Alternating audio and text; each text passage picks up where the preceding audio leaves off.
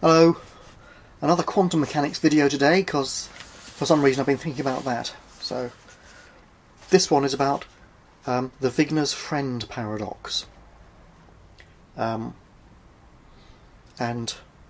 what it may mean for the nature of our reality or realities, as the case may be. The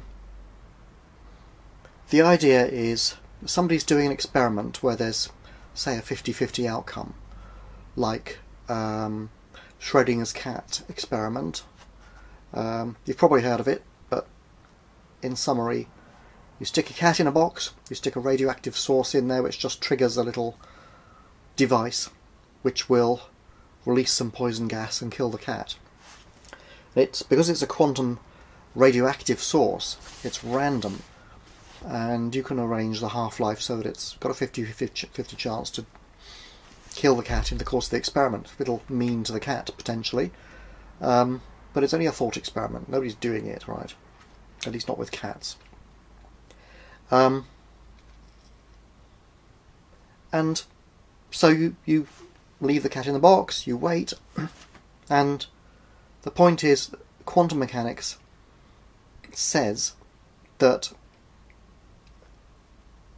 until you look in the box, you don't know what the outcome of the experiment is.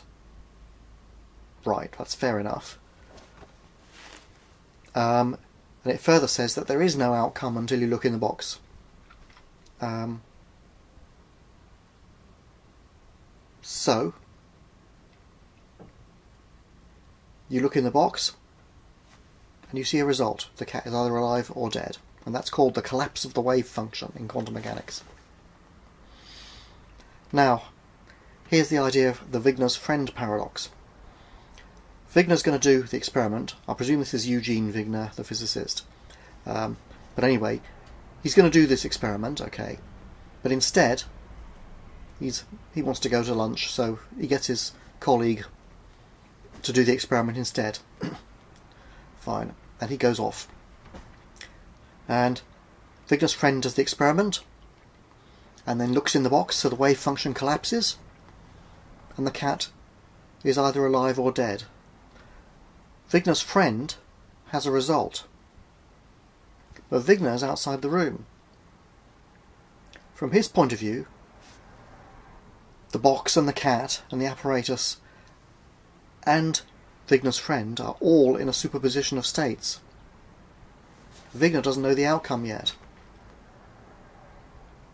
So that when he goes and asks his friend what was the result of the experiment, does the wave function collapse for Wigner?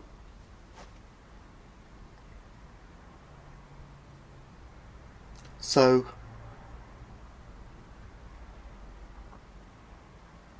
is the result determined or not? Is there a result or not before Wigner asks his friend? Quantum mechanics, the maths says no.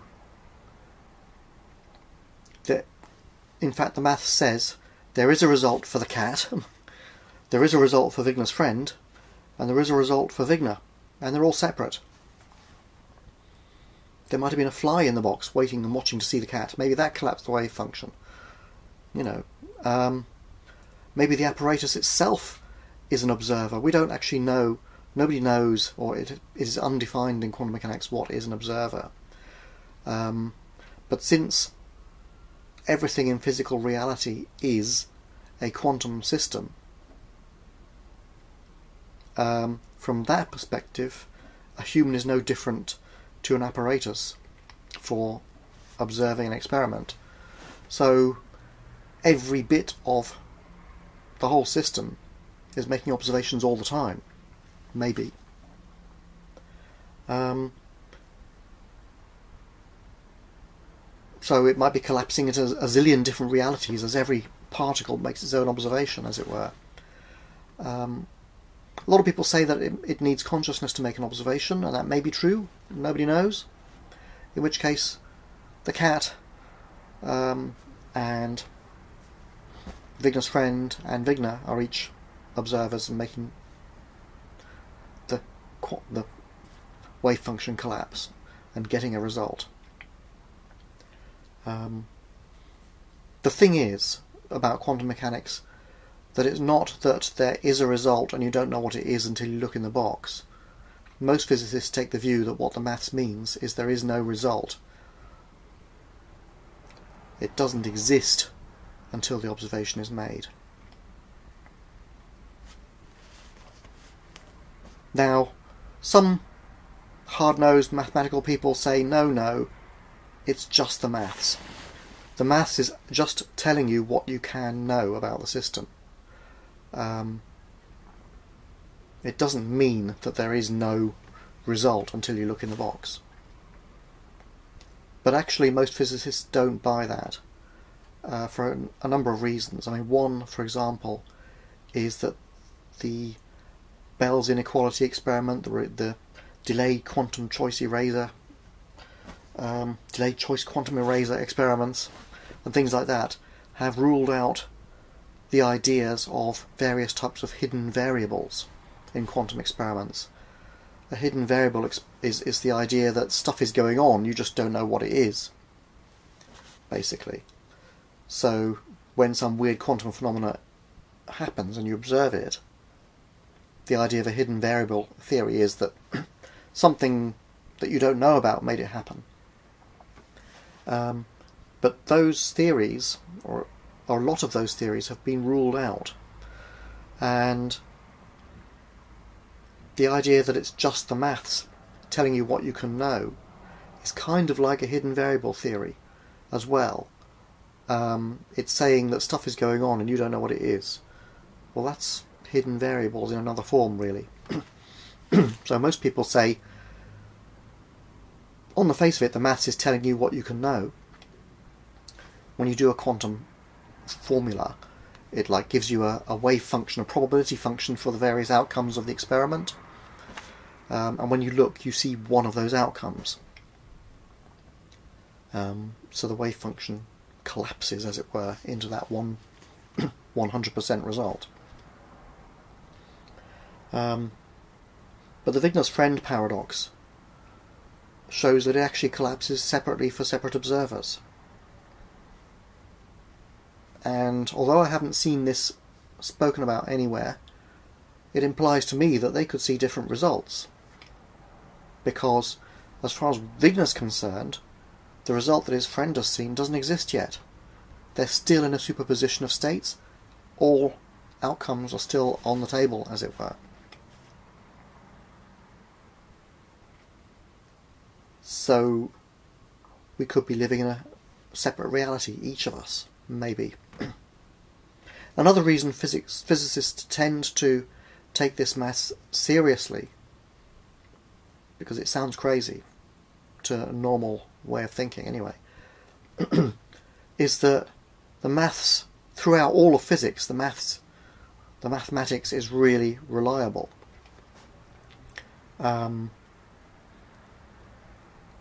Throughout all of scientific history, really, when scientists come up with a theory, they put it down as a mathematical formula.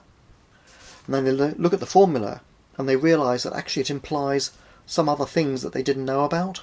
And when they go and check, they see, oh yeah, that's true as well.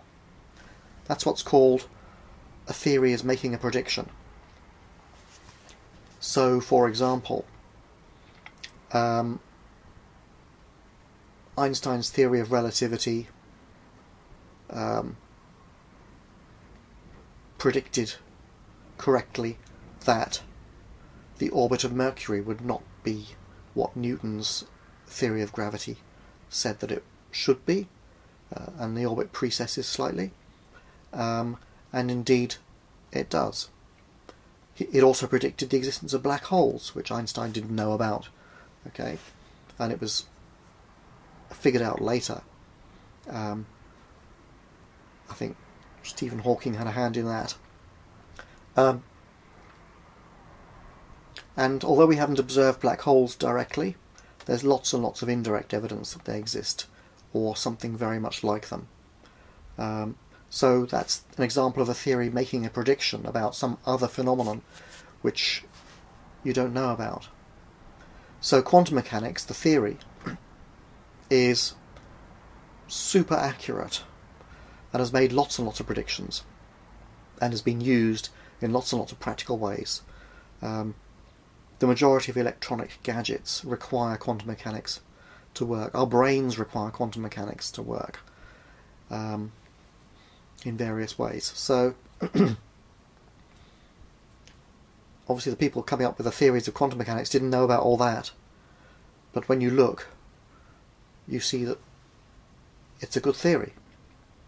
So the fact that it is implying that reality does not exist until observed, most physicists are inclined to take that seriously, because it is another prediction of the maths.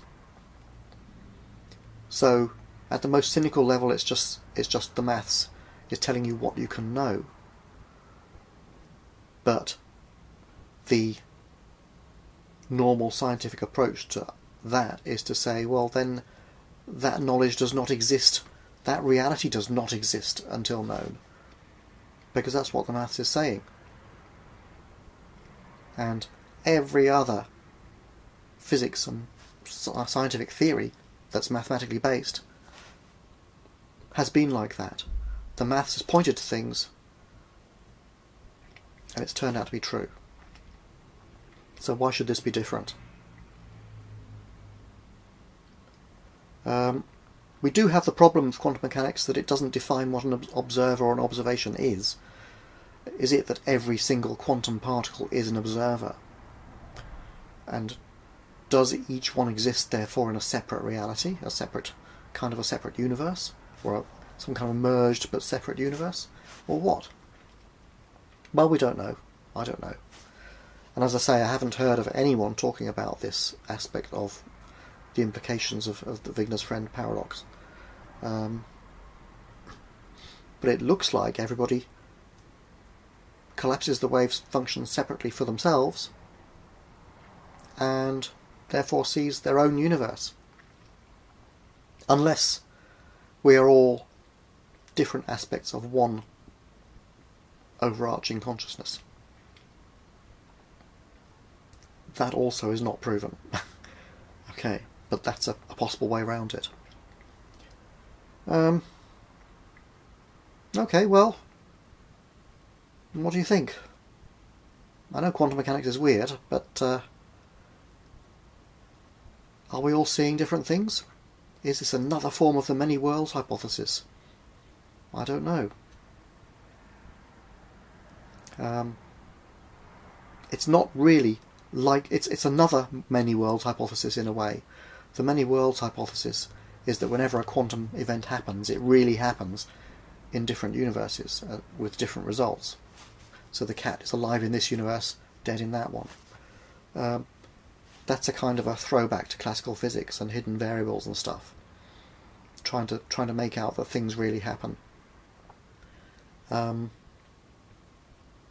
This version is much more subjective. Of course, we don't know what consciousness is, we don't know if it's important, we don't know if an observer is just another quantum particle, because after all, our brains are quantum systems too. What our consciousness is, of course, we don't know. That appears to be non-physical, because there's no physical theory as yet that comes up with any explanation for it. There's no greenness in the brain to describe the colour green when you see it, or redness in the brain. There's patterns of electrochemical activity, which is not the same thing. So that's not how explanations work usually. They usually break it down so you can see fundamentally what it is. And what we see is something which doesn't look like it at all. So consciousness appears to be non-physical, at least as far as physics so far is concerned. And of course, well, it all ties into this weird world of quantum mechanics which we don't understand.